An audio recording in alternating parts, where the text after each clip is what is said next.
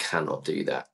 So I said to his mum at that point when that happened, and it wasn't like abuse or anything like that. It was neglect, really. It was we practiced for this gymnastics competition, and he was only, I think, 4 or 5 at the time, and the next day, it was supposed to be on this big competition outside of school. They were taking him to a special school to do it, and I got high the night before, all the way up until the morning. I was doing lines till 7, and I just basically couldn't really speak, let alone drive a car or get him to school. So I just turned my phone off, ignored everyone, and told him that we couldn't go to school.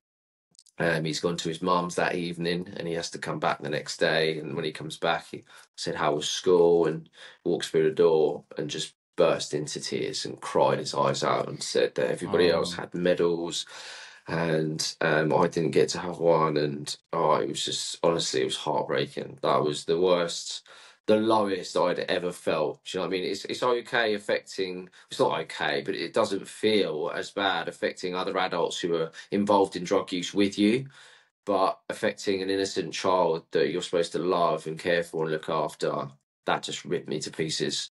And it's not like I hadn't had many signs like this before, crashing cars and, endangering my own life, and having, terrible people around me stealing. Well, someone stole my car once and had to pay 5 Oh, I grand. had someone steal my car.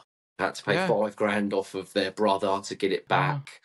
It was just so many alarm bells, like you said, that should have been enough. But this was the thing that mattered the most, I guess, to me. And I knew that I couldn't have him from that point onwards. And I said to his mum, I can't have him anymore.